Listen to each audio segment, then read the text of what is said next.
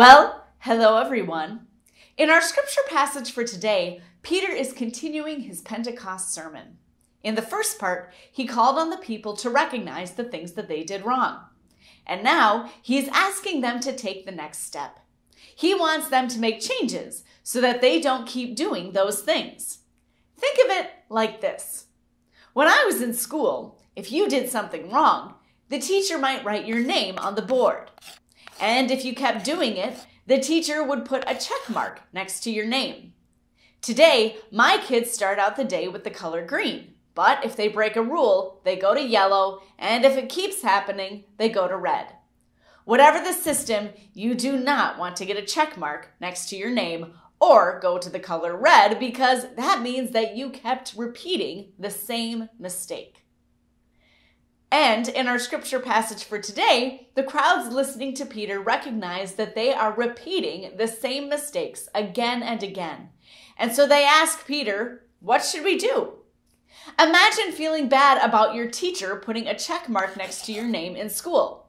So you ask your teacher what you could do differently so that this does not keep happening. And in that scenario, your teacher would gladly tell you what you should do next. If, for example, you kept talking to your friend in class instead of listening while the teacher was talking, your teacher might suggest that you two not sit next to each other during class and save your talking for recess. Or if you kept chewing gum in class and sticking it under your desk, your teacher might ask you not to bring any gum to school in the first place.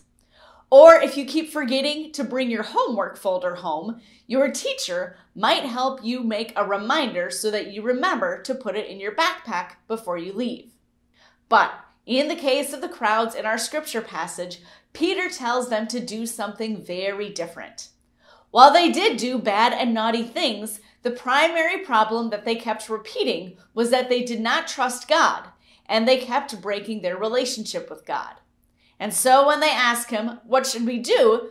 Peter says that they should repent and be baptized, and that they should believe in Jesus and follow him. And in doing that, God would restore their relationship forever. And the crowd would show that they were sorry and ready to make a change. And in trusting in Jesus, they would be able to live the way that God wanted them to live.